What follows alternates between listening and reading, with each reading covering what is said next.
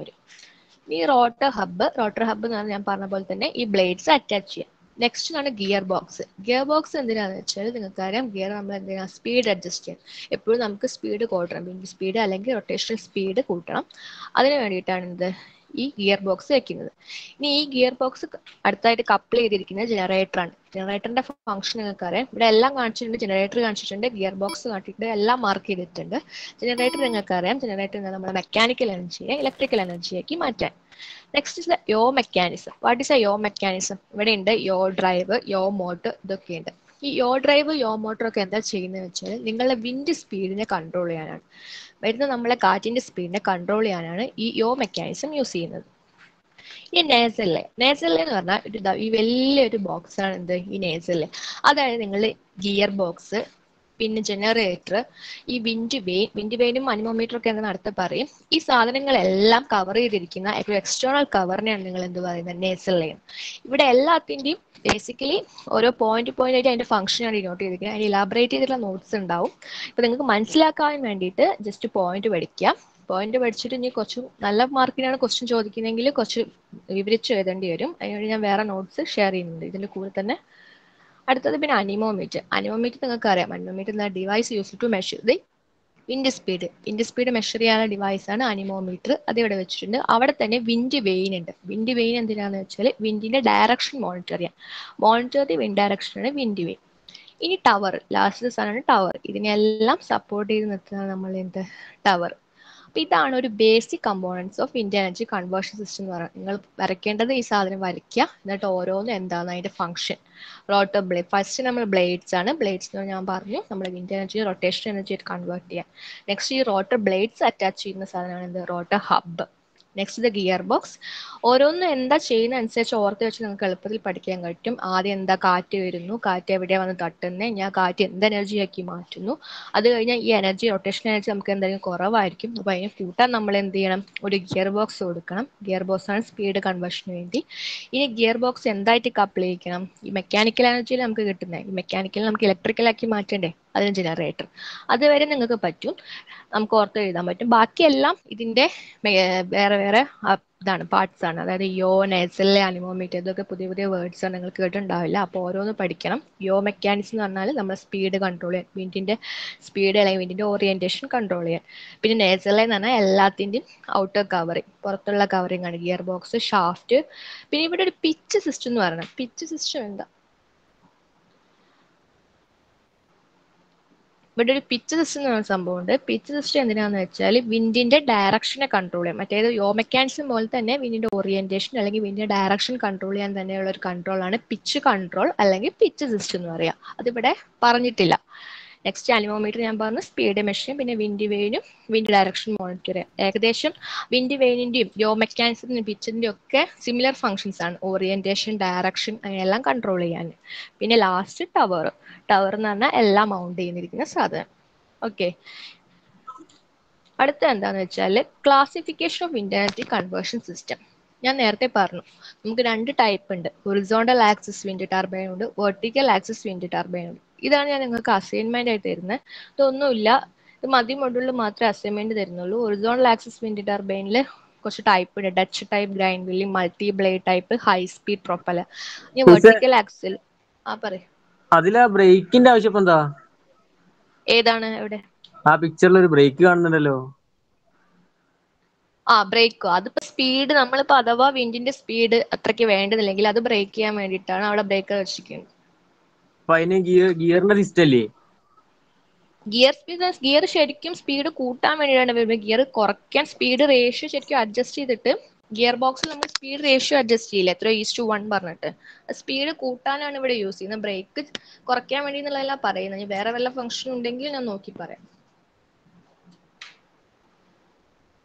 ബാക്കി എല്ലാം അതിൽ കവർ ചെയ്തില്ലേ, പിച്ച് ബ്രേക്ക് മാത്രമല്ലേ. ബ്രേക്ക് സ്പീഡ് ഒന്ന് അഡ്ജസ്റ്റ് ചെയ്യാനാണ്, പിച്ചല്ല സോറി, ഗിയർ ബോക്സിന്റെ അതേ ഫംഗ്ഷൻ തന്നെയാണ്.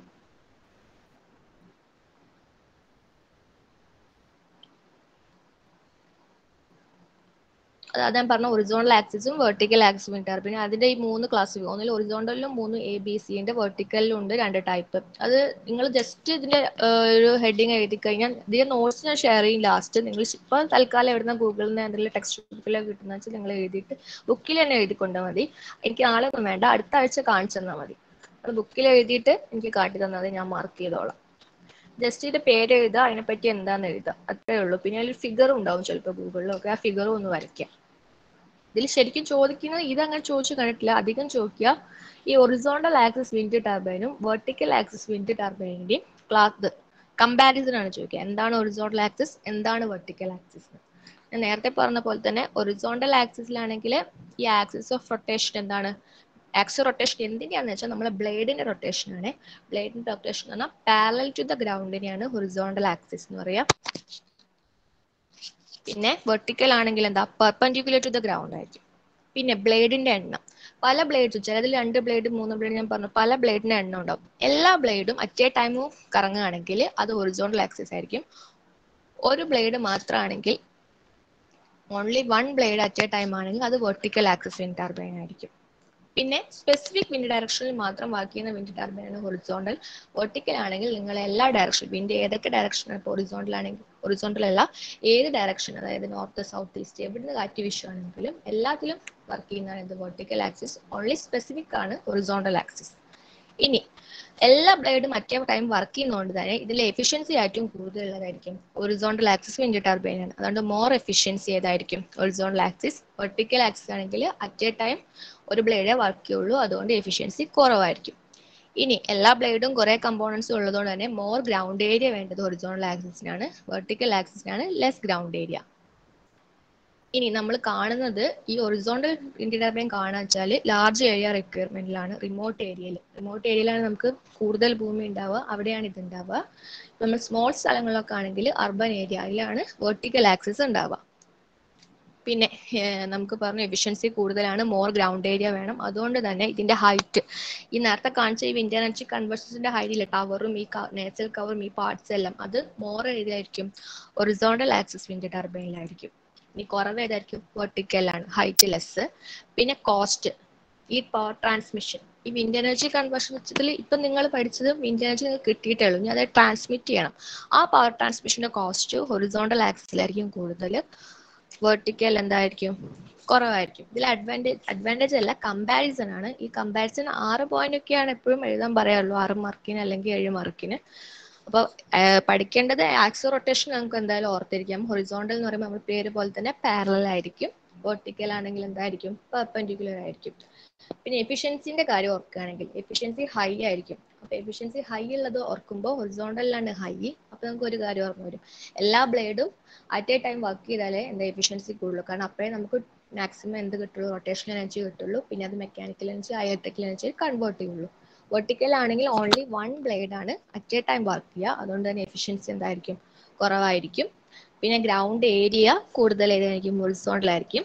അതുകൊണ്ട് റിമോട്ട് ഏരിയയിലാണ് അത് വർക്ക് ചെയ്യുക. പിന്നെ ഹൈറ്റ് മോർ, ട്രാൻസ്മിഷൻ കോസ്റ്റ് കൂടുതൽ.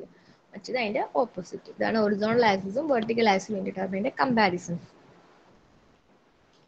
നെക്സ്റ്റ് കഴിഞ്ഞ ക്ലാസ് പറഞ്ഞതാണ് അഡ്വാൻറ്റേജസ് ഓഫ് വിൻഡ് എനർജിയും ഡിസഡ്വാൻറ്റേജ് ഓഫ് വിൻഡ് എനർജിയും. അഡ്വാൻറ്റേജ് നമ്മൾ പറഞ്ഞു, വിൻഡ് എനർജി എന്താണ്, ഫസ്റ്റ് പോയിന്റ് എന്താ, ഇൻഎക്സോസ്റ്റിബിൾ ആണ്, അതായത് നമുക്ക് അൺലിമിറ്റഡ് റിസോഴ്സ് ആണ് വിൻഡ് എനർജി. ഇനി എന്താണ്, വിത്തൗട്ട് പൊല്യൂഷൻ ഫ്രീ ആണ് വിൻഡ്, കാരണം റിന്യൂവബിൾ സോഴ്സ് ഓഫ് എനർജി ഒക്കെ നമുക്കറിയാം എന്താണ്, പൊല്യൂഷൻ ഫ്രീ ആണ്.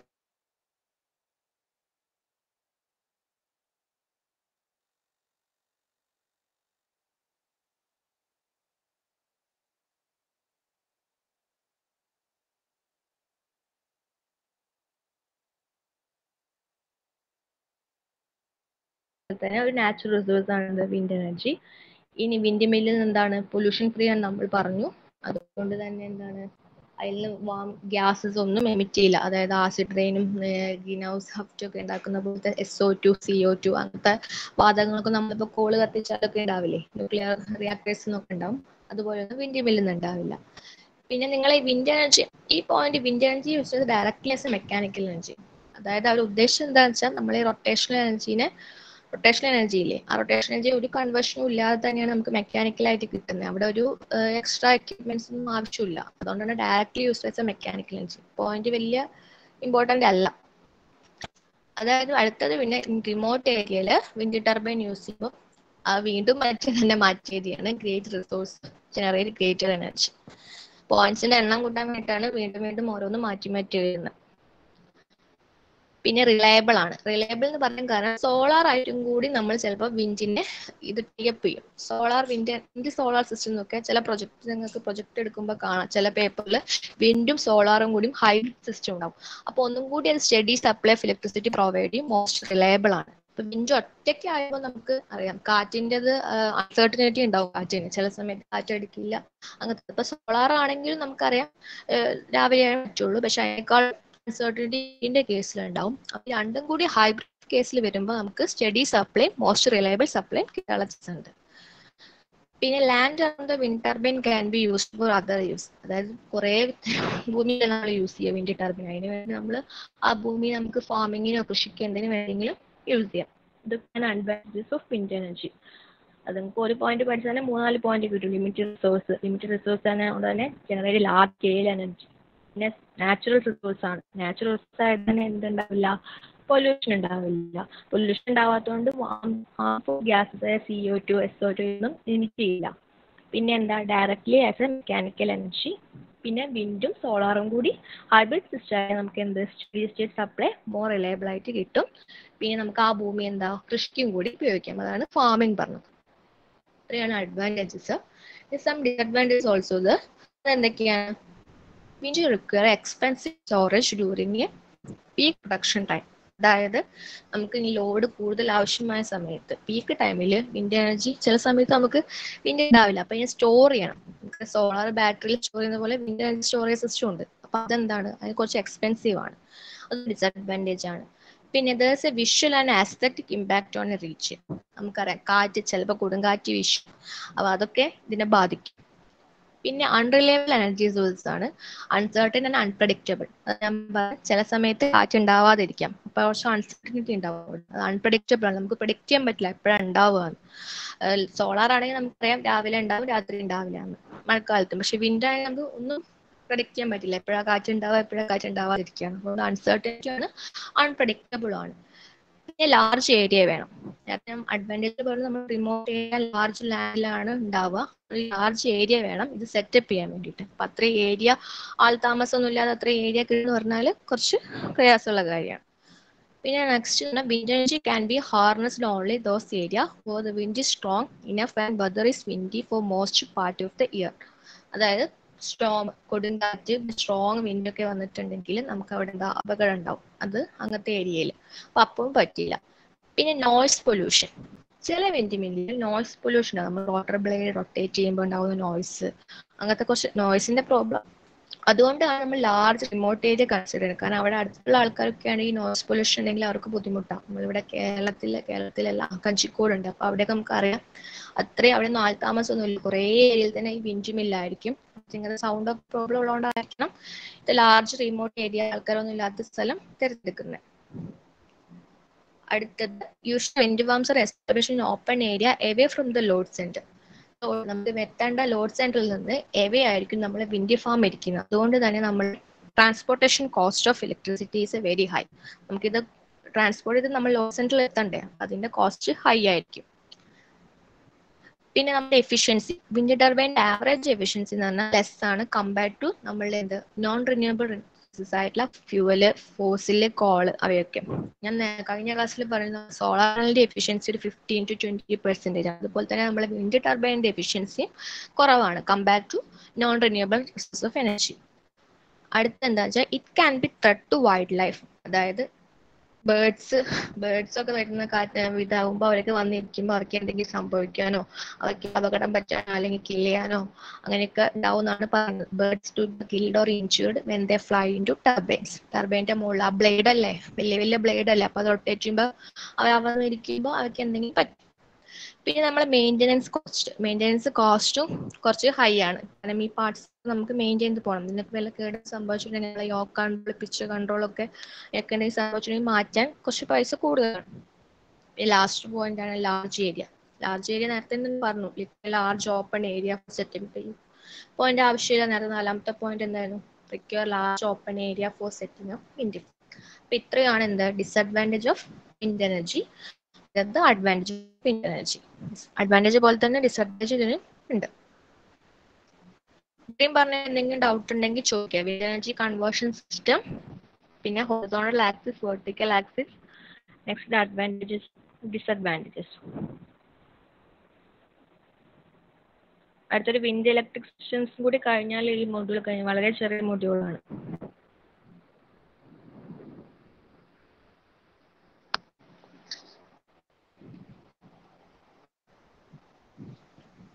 എന്തെങ്കിലും ഉണ്ടെങ്കിൽ ചോദിക്കാം. നമുക്ക് വിൻഡ് ഇലക്ട്രിക് സിസ്റ്റത്തിലേക്ക് കിടക്കാം.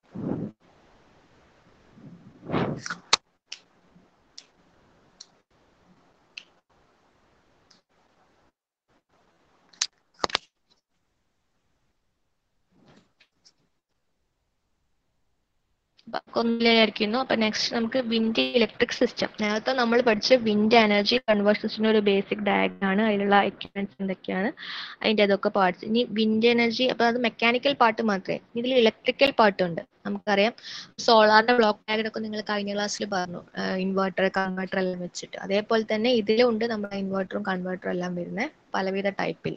അപ്പൊ ഏതൊക്കെയാ നോക്കാം വിൻഡ് ഇലക്ട്രിക് സിസ്റ്റത്തിൽ. നമുക്കറിയാം വിൻഡ് ഇലക്ട്രിക് സിസ്റ്റത്തിൽ നേരത്തെ പറഞ്ഞ പോലെ തന്നെ ടർബൈൻ ഉണ്ട്, ടവർ ഉണ്ട്, പിന്നെ നമ്മളെ കൺവേർട്ടേഴ്സ്.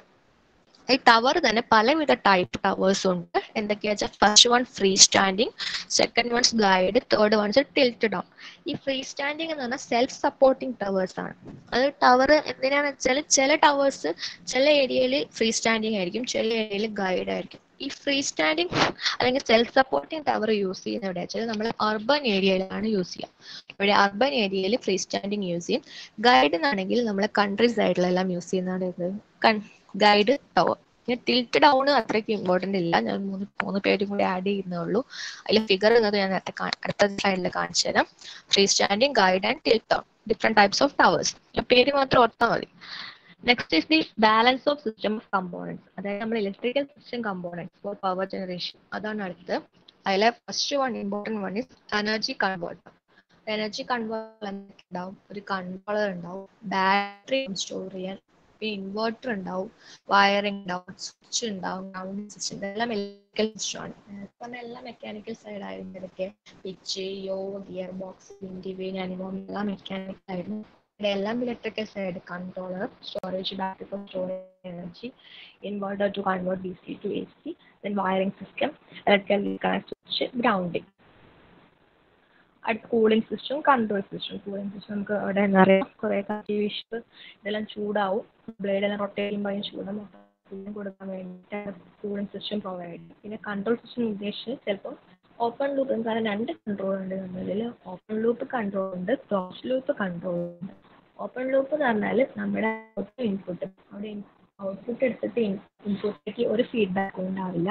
ക്ലോസ് ലൂപ്പ് എങ്കിൽ നമ്മൾ ഔട്ട്പുട്ട് എടുത്തിട്ട് ഇൻപുട്ടിലേക്ക് ഒരു ഫീഡ്ബാക്ക് കൊടുക്കും. ആ ഫീഡ്ബാക്ക് എന്തിനാണ് കൊടുക്കുന്നത് വെച്ചാൽ ഞാൻ പറയാം, മെത്തേഡിൽ നമ്മൾ ചില പാരാമീറ്റർ ചേഞ്ച് ചെയ്യേണ്ടി വരും. ഫ്രീക്വൻസി അല്ലെങ്കിൽ പിന്നെ പവർ, സ്പീഡ്, അങ്ങനത്തെ സെൻസിറ്റീവ് പാരാമീറ്റർ ചേഞ്ച് ചെയ്യാൻ വേണ്ടിയിട്ടാണ് നമ്മൾ ക്ലോസ് ലൂപ്പിൽ ഔട്ട്പുട്ടിന് എടുത്തിട്ട് ഇൻപുട്ടിലേക്ക് കൊടുക്കുന്നത്. അതാണ് കൺട്രോൾ സിസ്റ്റത്തിൽ. അത് ജസ്റ്റ് പേര് അറിഞ്ഞാൽ മതി, കൂളിംഗ് സിസ്റ്റം, കൺട്രോൾ സിസ്റ്റം. അപ്പോൾ എന്തൊക്കെയാണ് ഇലക്ട്രിക്കൽ സിസ്റ്റത്തിലുള്ള ഒരു ടവർ ഉണ്ട്. ടവറിന് 3 ടൈപ്പ് ഉണ്ട്. ഫ്രീ സ്റ്റാൻഡിങ് ഉണ്ട്, ഗൈഡ് ഉണ്ട്, ടിൽറ്റ് ഡൗൺ ഉണ്ട്. ടിൽറ്റ് ഡൗണും അധികം യൂസ് ചെയ്യാറില്ല. ഫ്രീ സ്റ്റാൻഡിങ് ആയി സെൽഫ് സപ്പോർട്ടിങ് ആണ്, പിന്നെ ഗൈഡും ആണ്. പിന്നെ balance of system component, electrical system component, energy converters four power generation, അതിൽ തന്നെ controllers, storage, battery, inverter, wiring, switch, പിന്നെ cooling four cooling purpose and control, open ലൂപ്പും ക്ലോസ് ലൂപ്പും. ഇതാണ് ടവറിന്റെ ഫിഗർ. സെൽഫ് സപ്പോർട്ടിങ് അല്ലെങ്കിൽ സ്റ്റാർട്ടിങ് ടവർ ആണ്. ഇത് guide tower ആണ്. ഇവിടുത്തെ കാണുന്നത് നമ്മൾ എവിടെയാന്ന് പറഞ്ഞാൽ റിമോട്ട് അർബൻ ഏരിയയിൽ. ഇത് കൺട്രി സൈഡ്. പിന്നെ ടിൽറ്റ് ഡൗൺ. ടിൽറ്റ് ഡൗൺ അത് ഇമ്പോർട്ടൻ്റ് ഇല്ല, പൊസിഷൻ ആണ്. ചിലതിൻ്റെ പൊസിഷൻ ഇതാ, tilt up ടവറിൻ്റെ normal operating position, ചിലതാണ് ടിൽറ്റ് ഡൗൺ. ഡൗൺ പൊസിഷൻ ഇവിടെയാണ് ബ്ലേഡ് ഇരിക്കുന്നത്. ഇത് അപ്പ് ടവറിൽ ഇവിടെ ടവറിൻ്റെ മുകളിലാണ് ബ്ലേഡ് ഇരിക്കുന്നത്. ഇനി നമ്മുടെ വിൻഡ് പവർ ജനറേഷന് കുറെ സ്കീംസ് ഉണ്ട് based on the speed and frequency of power generation. അതായത് നമ്മളെ സ്പീഡിനെയും പവറിനെയും അനുസരിച്ചിട്ട് വിൻഡ് പവറിനെ നമുക്ക് കുറെ ആയിട്ട് ക്ലാസിഫൈ ചെയ്യാം. First one is the constant speed and constant frequency. Speed constant, speed frequency constant. Next is the dual speed constant frequency scheme, DSCFS. അത് വേറെ മെത്തേഡ്. ഇതെല്ലാ മെത്തേഡിലും നിങ്ങൾക്ക് ഓരോ ബ്ലോക്ക് ഡയഗ്രം ഉണ്ടാവും. ആ ബ്ലോക്ക് ഡയഗ്രത്തിനെയാണ് എക്സ്പ്ലെയിൻ ചെയ്യേണ്ടത്. Next the variable speed constant frequency scheme. നേരത്തെ constant frequency constant speed ആയിരുന്നു. പിന്നെ വാരിയബിൾ സ്പീഡ് കോൺസ്റ്റന്റ് ഫ്രീക്വൻസി ഉണ്ട്. Next variable speed constant frequency with double output. Double ഔട്ട്പുട്ടിന് രണ്ട് ഔട്ട്പുട്ടിൽ എടുക്കും, അതായത് സ്റ്റേറ്റ് ഒന്നും റോട്ട് ഒന്നും. അതിനെയാണ് ഡബിൾ ഔട്ട്പുട്ട് എന്ന് പറയുന്നത്. പിന്നെ variable speed variable frequency scheme. 5 മെത്തേഡാണുള്ളത്. First ആണത് constant speed constant frequency scheme. ഇതിൽ എന്താ സംഭവിക്കുക വെച്ചാൽ ഇതാണ് നിങ്ങളെ ബേസിക്കലി ബ്ലോക്ക് ഡയഗ്രം. നിങ്ങൾ വിൻഡ് എനർജി വന്നു. വിൻഡ് എനർജി നമുക്കറിയാം റൊട്ടേഷണൽ എനർജിയാണ്. അതിനെ മെക്കാനിക്കൽ എനർജി ആക്കുന്നതാണ് നമ്മൾ എന്ത് വിൻഡ് ടർബൈൻ ഇവിടെ കൊടുത്തു. അപ്പൊ നമുക്ക് മെക്കാനിക്കൽ എനർജി ആയിട്ട് കിട്ടി. ഇനി ഗിയർ സിസ്റ്റം നമുക്കറിയാം ആ റൊട്ടേഷനിൽ കിട്ടിയ mechanical energy speed കൂട്ടാനാണ് gear system use ചെയ്യുന്നത്. നെക്സ്റ്റ് നമ്മൾ എന്തായിട്ട് കപ്പിൾ ചെയ്യും? ജനറേറ്റേഴ്സ്. നമ്മൾ വിൻഡ് മില്ലിൽ യൂസ് ചെയ്യുന്ന ജനറേറ്റർ നിങ്ങൾ പഠിച്ചിട്ടുണ്ടാവില്ല. നിങ്ങൾ ഇൻഡക്ഷൻ മെഷീനിൽ ഇൻഡക്ഷൻ മോട്ടോഴ്സിനെ പറ്റി പഠിച്ചിട്ടുണ്ടാവും. ജനറേറ്ററിനെ പറ്റി പഠിച്ചത് എനിക്കറിയില്ല. ഇൻഡക്ഷൻ ജനറേറ്റേഴ്സ് ആണ് എന്താണ് നമ്മൾ വിൻഡ് മില്ലിൽ ജനറേറ്റർ ആയിട്ട് യൂസ് ചെയ്യുന്നത്. ഓക്കെ, കോമൺലി യൂസ് ചെയ്യുന്നത് ഇൻഡക്ഷൻ ജനറേറ്റർ ഏതൊക്കെയാന്ന് വെച്ചാൽ നിങ്ങൾ സിൻക്രണസ് ജനറേറ്റർ ആയിട്ടുള്ള alternator induction generator. Commonly use ചെയ്യുക ഇൻഡക്ഷൻ ജനറേറ്റേഴ്സ് തന്നെയാണ്. ഓൾട്ടർനേറ്റർ അങ്ങനെ യൂസ് ചെയ്യാറില്ല. ഇൻഫർമേഷൻ നിങ്ങൾക്കറിയാം, മോട്ടർ ഉണ്ട്, എന്തുണ്ട്, ജനറേറ്ററും ഉണ്ട്. മോട്ടർ എന്ന് പറഞ്ഞാൽ നമുക്കറിയാം സിൻക്രണസ് സ്പീഡിനേക്കാളും താഴെ അത് കറങ്ങാം. NS സ്ലിപ്പ് സ്പീഡിലാണ് കറങ്ങുക. സിൻക്രണസ് മെഷീന്റെ സ്പീഡ് NS-ലായിരിക്കും. പക്ഷെ റോട്ടർ റൊട്ടേറ്റ് ചെയ്യുന്ന സ്പീഡ് ഏതായിരിക്കും? N എന്നുള്ളതായിരിക്കും. അത് എപ്പോഴും NS-ൽ താഴെയായിരിക്കും. അത് ഇൻഡക്ഷൻ മോട്ടറിന്റെ കേസിൽ. പക്ഷെ ഇൻഡക്ഷൻ ജനറേറ്ററിന്റെ കേസ് എന്താണെന്ന് വെച്ചാൽ rotor is driven above synchronous speed, അതായത് NS+N. സ്ലിപ്പ് സ്പീഡ് എന്ന് പറഞ്ഞാൽ NS+N. അങ്ങനത്തെ മെഷീൻ നിങ്ങൾ ഇൻഡക്ഷൻ ജനറേറ്റർ എന്ന് പറയാം. അത് എവിടെയായിട്ട് ഗ്രിഡായിട്ട് കണക്ട് ചെയ്യും. പിന്നെ ഒരു കപ്പാസിറ്റർ ബാങ്ക് ഉണ്ട്. Capacitor bank mainly reactive power കോമ്പൻസേഷനും power factor ഇംപ്രൂവിനാണ് use ചെയ്യുക. നിങ്ങൾ മെഷീൻ സൈഡിൽ പഠിച്ചിട്ടുണ്ടാവും. കൂടുതൽ ഞങ്ങൾ എടുക്കുന്നില്ല. അപ്പൊ ഇതൊക്കെയാണ് കമ്പോണൻസ്. ഇവിടെ പറഞ്ഞിട്ടുണ്ട് കോമൺലി യൂസ്ഡ് സിൻക്രണസ് ജനറേറ്റർ. ഇതാണ് ഗ്രിഡ് സിസ്റ്റം. ഗ്രിഡിലേക്ക് കണക്ട് പവർ അവസാനം കിട്ടിയിട്ട് ഗ്രിഡിലേക്ക് കണക്ട് ചെയ്യും. അത് കോൺസ്റ്റന്റ് സ്പീഡിലും കോൺസ്റ്റന്റ് ഫ്രീക്വൻസിയിലും. നമുക്കറിയാം ഗ്രിഡ് ഫ്രീക്വൻസി തന്നെ 50 Hz ആണ്. പിന്നെ വോൾട്ടേജ് 3 phase ആണ്. സിംഗിൾ ഫേസ് ആയി 3 phase ആയി 415 volt. Commonly use synchronous generator alternator ആണ് സിൻക്രണസ് ജനറേറ്റർ അല്ലെങ്കിൽ squirrel cage induction generator. Induction generator ആണ് അവർ പറഞ്ഞത് rotor is driven above synchronous speed NS. ഇനി ഇൻഡക്ഷൻ ജനറേറ്റർ എന്തുകൊണ്ട് യൂസ് ചെയ്യാനുള്ള കാരണം പറഞ്ഞിട്ടുണ്ട്. അത് എന്തുകൊണ്ടാന്ന് വെച്ചാൽ അവ സിമ്പിൾ ആയിരിക്കും, എക്കണോമിക്കലാണ്, easy to operate and control. അവിടെ സിൻക്രണൈസേഷൻ പ്രോബ്ലം ഒന്നും വരില്ല, ഓൾറെഡി സിൻക്രണൈസ്ഡ് ആയിരിക്കും. അതുകൊണ്ടാണ് നമ്മൾ എന്ത് യൂസ് ചെയ്യുന്നത്? ഇൻഡക്ഷൻ ജനറേറ്റേഴ്സ് യൂസ് ചെയ്യുന്നത്. Next capacitor bank. Capacitor bank use ചെയ്യുന്നതെന്ന് വെച്ചാൽ റിയാക്റ്റീവ്, അതാണ് ഇവിടെ avoid reactive വോൾട്ടാമ്പിയർ burden on the grid. ഗ്രിഡിൽ എന്തെങ്കിലും റിയാക്റ്റീവ് പവറിൽ ചെയ്തു വന്നാൽ അതിനെ കോമ്പൻസേറ്റ് ചെയ്യാനാണ് എന്ത് കപ്പാസിറ്റീവ് ബാങ്ക് യൂസ് ചെയ്യുന്നത്. പിന്നെ ഓൾറെഡി അത് മാത്രമല്ല പവർ ഫാക്ടറിൽ ഇംപ്രൂവ് ചെയ്യാനും ഗ്രിഡിന്റെ സൈഡിലുള്ള പവർ ഫാക്ടർ ഇംപ്രൂവ് ചെയ്യാനും എന്ത് യൂസ് ചെയ്യും? കപ്പാസിറ്റേഴ്സ് യൂസ് ചെയ്യും. ഇതാണ് constant speed constant frequency system. Wind turbine, gear system, coupling, induction generator, grid, capacitor bank.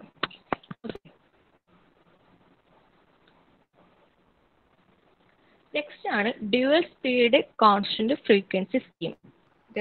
Constant frequency constant speed, dual speed constant frequency scheme. ഇവിടെ block diagram എന്ന് പറയുന്നത് wind energy wind turbine. അവിടെ സാധാരണ wind turbine ആയിരുന്നു. ഇവിടെ രണ്ട് നമുക്ക് speed adjust പറ്റുന്ന ഡ്യുവൽ സ്പീഡ് വിൻഡ് ടർബൈൻ, പിന്നെ ഗിയർ സിസ്റ്റം. പിന്നെ ഇവിടെ യൂസ് ചെയ്യുന്ന induction generator double winding induction generator. മറ്റോട്ട് എന്തായിരുന്നു? സിംഗിൾ വൈൻഡിങ് ആയിരുന്നു. ഇവിടെ ഡബിൾ വൈൻഡിങ്. സ്റ്റേറ്റ് രണ്ടെണ്ണം ഉണ്ട്. S1 S2 സ്റ്റേറ്റ് ഉണ്ട്. അല്ലെങ്കിൽ അതിലെ പോൾസ് P1 P2 എന്ന് പറയും. ഇനി അത് ഗ്രിഡായിട്ട് കണക്ട് ചെയ്തു. ഇതാ ഞാൻ പറഞ്ഞ ആ കൺട്രോൾ, ക്ലോസ് ലൂപ്പ് കൺട്രോളർ. കണ്ട ഒരു കൺട്രോളർ കൊടുത്തിട്ടുണ്ട്. ഇവിടെ ലോ കൺട്രോളർ ഉണ്ട്, അത് നിങ്ങളെ ഇൻപുട്ട് സൈഡിലേക്ക് ഇതാക്കി കൊടുത്തിട്ടുണ്ട്. നിങ്ങളെ പാരാമീറ്റേഴ്സ് ആയ സ്പീഡ് അല്ലെങ്കിൽ ഫ്രീക്വൻസി എല്ലാം ചേഞ്ച് ചെയ്യണമെന്നുണ്ടെങ്കിലാണ് ഇങ്ങനത്തെ കൺട്രോൾ യൂസ് ചെയ്യുന്നത്. ക്ലോസ് ലൂപ്പ് ചിലതിൽ നിങ്ങൾ ക്ലോസ് ലൂപ്പ് കാണാം, ചിലതിൽ എന്താണ് ഓപ്പൺ ലൂപ്പ് തന്നെയായിരിക്കും. Wind energy, dual speed wind turbine, പിന്നെ ഗിയർ സിസ്റ്റം ഒക്കെ എല്ലാത്തിനും സെയിം തന്നെ. പിന്നെ ജനറേറ്റർ എഴുതുമ്പോൾ വെറും ഇൻഡക്ഷൻ ജനറേറ്റർ അല്ല, ഡബിൾ വയറിംഗ് ഇൻഡക്ഷൻ ജനറേറ്റർ. അതിൽ നിന്ന് ഒരു ഔട്ട്പുട്ട് എടുത്തിട്ട് നമ്മൾ ഗ്രിഡിലേക്കും കൊടുത്തിട്ടുണ്ട്, അവിടെ നിന്ന് ഒരു ഔട്ട്പുട്ട് എടുത്തിട്ട് എന്താണ് ഫീഡ്ബാക്ക് ആയിട്ട് ഇൻപുട്ടിലേക്കും കൊടുത്തിട്ടുണ്ട്. ഇവിടെ എങ്ങനെ ഡ്യുവൽ സ്പീഡ് വരുന്നത് വെച്ചാൽ ഡബിൾ വയറിംഗ് ആയതുകൊണ്ട് തന്നെ 2 സ്റ്റേറ്റർ ഉണ്ട്. അപ്പോൾ 2 Paul's different P1 and P2 ആണ്. P1 P2 നമ്മൾ വിൻഡ് സ്പീഡ് ലോ ആകുമ്പോൾ P1 പോളിലേക്കാണ് കണക്ട് ചെയ്യുക, വിൻഡ് സ്പീഡ് ഹൈ ആയിരിക്കുമ്പോൾ P2 പോൾസിലേക്കാണ് ഹൈ കണക്ട് ചെയ്യുക. അത് അതിന്റെ മെക്കാനിസം ഒന്നും കൂടി നോക്കിയിട്ട് പറയാം എന്തുകൊണ്ടാണ് P1 പോളിലേക്ക് കണക്ട് ചെയ്ത് P പോളിലേക്ക് കണക്ട് ചെയ്യുന്നതെന്ന്. ഇവിടെ പറഞ്ഞത് ലോ ആകുമ്പോൾ P1 കണക്ട് ചെയ്യും, ഹൈ ആകുമ്പോൾ P2ലേക്ക് കണക്ട് ചെയ്യുന്നതാണ്. ഇത്രയേ ഉള്ളൂ. ഇത് നിങ്ങൾ എക്സാമിൽ ചോദിക്കുകയാണെങ്കിൽ ഇതെല്ലാം വരച്ചിട്ട് ഇതിന്റെ ഓരോന്നിന്റെ ഫംഗ്ഷൻ എഴുതി ലാസ്റ്റ് ഇത് കൂടി എഴുതിയാലേ ഫുൾ മാർക്ക് കിട്ടും. ഇത് വരച്ചാൽ തന്നെ 4 മാർക്ക് കിട്ടും. പിന്നെ എഴുതുമ്പോൾ വിൻഡ് ടർബൈൻ എന്താണെന്ന് എഴുതുക. വിൻഡ് ടർബൈൻ എന്തിനാ, വിൻഡ് എനർജിയെ മെക്കാനിക്കൽ എനർജിയാക്കി മാറ്റാൻ. പിന്നെ ഗിയറിന്റെ ഫംഗ്ഷൻ ഉണ്ട്, ഗിയറിന്റെ ഫംഗ്ഷൻ സ്പീഡ് മാറ്റാൻ. പിന്നെ എന്തുകൊണ്ട് ഇൻഡക്ഷൻ ജനറേറ്റർ യൂസ് ചെയ്യുന്നത് നമുക്ക് എല്ലാവർക്കും എഴുതാം, കാരണം ഈ സ്പീഡ് ഫണ്ടോ ഒമിക്കലാണ്. അങ്ങനെ മുന്നത്തതിൽ പറഞ്ഞിട്ടുണ്ട് കോൺസ്റ്റന്റ് സ്പീഡ് കോൺസ്റ്റന്റ് ഫ്രീക്വൻസി, അതെല്ലാം ഇതിൽ എഴുതാം. ഡബിൾ വൈൻഡിങ് പറഞ്ഞാൽ എന്താ, 2 സ്റ്റേറ്റ് വൈൻഡിങ് ഉണ്ട് വിത്ത് പോൾസ് P1 ആൻഡ് P2. പിന്നെ കൺട്രോൾ എന്താണ്, ക്ലോസ് ലൂപ്പ് കൺട്രോൾ ആണ്. അപ്പോൾ ഈ കൺട്രോളർ യൂസ് ചെയ്യും. പിന്നെ ഇതിൽ യൂസ് ചെയ്യുന്ന യോ കൺട്രോൾ, ഈ controller frequency power frequency സ്പീഡിനെയൊക്കെ change ചെയ്യാനാണ്. യോ കൺട്രോൾ നിങ്ങളുടെ വിൻഡിന്റെ ഡയറക്ഷനൊക്കെ ചേഞ്ച് ചെയ്യാനാണ്. അപ്പോൾ അതൊക്കെയാണ് ഇവിടെ ചേഞ്ച് ചെയ്യുന്ന പാരാമീറ്റേഴ്സ്. അതുകൊണ്ടാണ് ക്ലോസ് ലൂപ്പ് യൂസ് ചെയ്യുന്നത്. പിന്നെ ഇവിടെ കപ്പാസിറ്റി ബാങ്ക് എല്ലാത്തിലും ഉണ്ടാവും. പിന്നെ റിയാക്റ്റീവ് പവർ കോമ്പൻസേഷനും പിന്നെ പവർ ഫാക്ടർ ഇമ്പ്രൂവ് ചെയ്യാനും. ഓക്കെ, ഇത് അടുത്തതാണ്. അടുത്തൊരു 3 എണ്ണം കൂടി ഉണ്ട്, അത് കഴിഞ്ഞാൽ കഴിഞ്ഞു. ഹറിബറി ആയിട്ട് എടുക്കുന്നില്ല, അത് നിങ്ങൾക്ക് ഞാൻ നാളത്തെ ക്ലാസ്സിൽ പറഞ്ഞുതരാം. ചെറിയ മൊഡ്യൂൾ, അപ്പോൾ നാളത്തെയും കൂടി കഴിഞ്ഞാൽ നമുക്ക് നാളെ അതും പിന്നെ 4th മൊഡ്യൂളും കൂടി സ്റ്റാർട്ട് ചെയ്യാം. ഇപ്പോൾ ഇന്ന് പറഞ്ഞതിൽ എന്തെങ്കിലും ഡൗട്ട് ഉണ്ടെങ്കിൽ ചോദിക്കാം.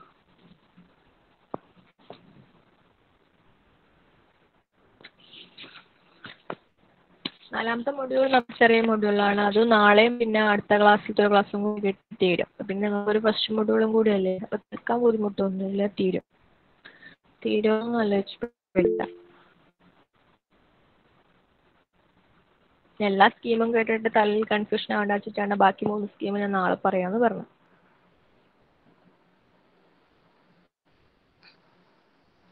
നാളെ എന്തായാലും ഓഫ്ലൈൻ ക്ലാസ് ആയിരിക്കും. നിങ്ങൾ 5:15 ആകുമ്പോൾ എല്ലാവരും അവിടെ കോളേജിൽ എത്തിയാൽ മതി.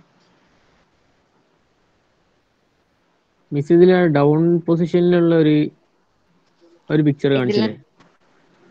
ഏതാണ്, മറ്റേ ടവറിന്റെ ആണോ? ഹലോ, അതെ മിസ്സേ. ആ അതെങ്ങനെയാ അപ്പൊ വർക്ക് ചെയ്യാ? ഈ ടിൽറ്റ് ഡൗൺ ടവർ അല്ലേ? ഞാൻ നോക്കട്ടെ കേട്ടോ, അത് എനിക്ക് വലിയ ഒരു ഇതില്ല, ഞാൻ നോക്കിയിട്ട് നിങ്ങൾ പറയാം. ടിൽറ്റ് അപ്പും ആ ടവറും അങ്ങനെ യൂസ് ചെയ്യാറില്ല. ഞാൻ അല്ല ഇനിയിപ്പോ നോക്കിയിട്ട് മേ ബി ുണ്ടെങ്കിലും ഇതില് കാറ്റ് കിട്ടണം, ഇത് ഏലേ വരും മണ്ണിനടി കൂടി. മണ്ണിന്റെ അടിക്കുള്ള മുകളിൽ കൂടിയാണ് നമുക്ക് ഏകദേശം കാറ്റ് കിട്ടുക.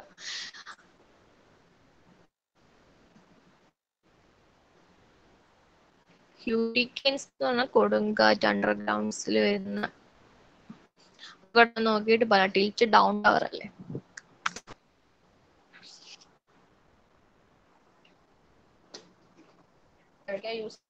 വേറെ ആയിട്ട് എവിടെന്നെങ്കിലും യൂസ് ചെയ്യുന്നുണ്ടാവുള്ളൂ. മറ്റേ 2 സെൽഫ് സപ്പോർട്ടിങ് ഇതാണ് അധികം യൂസ് ചെയ്യാറ്. കുഴപ്പമില്ല മിസ്, നാളെ പറഞ്ഞാൽ മതി. ഞാൻ പറഞ്ഞുതരാം. വേറെ എങ്ങനെയുണ്ടോ ചോദിച്ചോടെ, നാളെ പറഞ്ഞുതരും.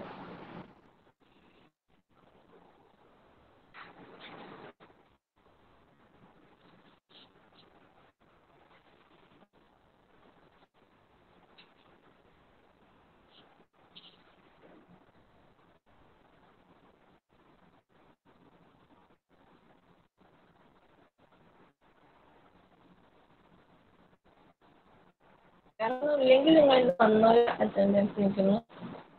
1 മുതൽ ഒന്ന് പറഞ്ഞാൽ മതി. ഏതൊക്കെ കോൾ നമ്പർ 1, 2.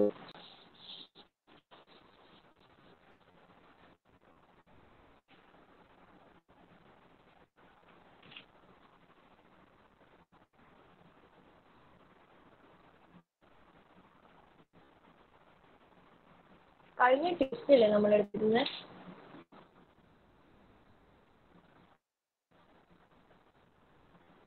ഹലോ, ഞാൻ ട്യൂസ്ഡേ അല്ലേ എടുത്തേ? ഡേറ്റ് ഒന്ന്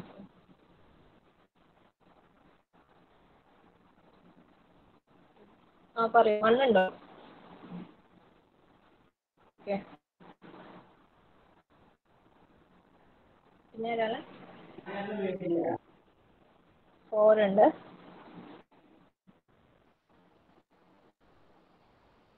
കേൾക്കുന്നില്ല, എന്താണ്? ഞാൻ കേട്ടില്ല. 1 കഴിഞ്ഞ് 4 പിന്നെ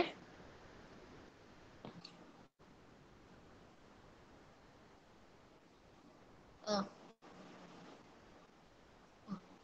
22 ഉണ്ട്. 43 ഞാൻ ചാറ്റിൽ ഇട്ടാലും മതി. 12 1 24 8 എല്ലാത്തിനും ഇടണേ, എല്ലാത്തിനും എടുത്തോ. 50 21 37 19 32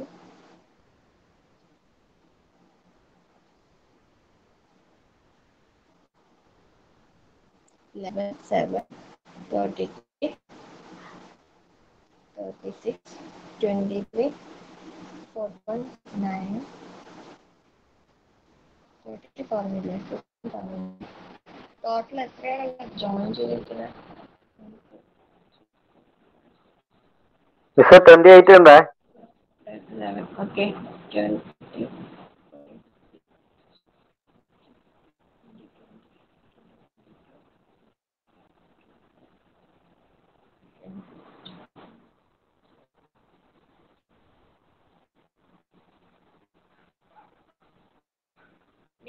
എനിക്ക് 19 കിട്ടിയിട്ടുണ്ട്. ഞാൻ പറയുന്നത് ഞാൻ ഇല്ലെങ്കിൽ പറയാം.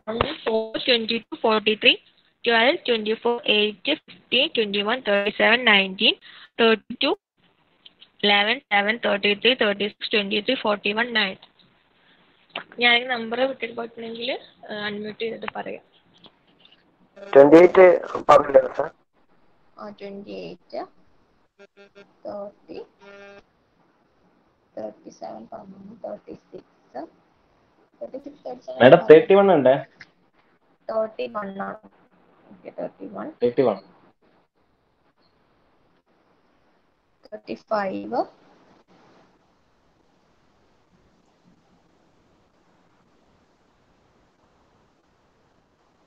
വേറെ ആരെങ്കിലും ഉണ്ടോ?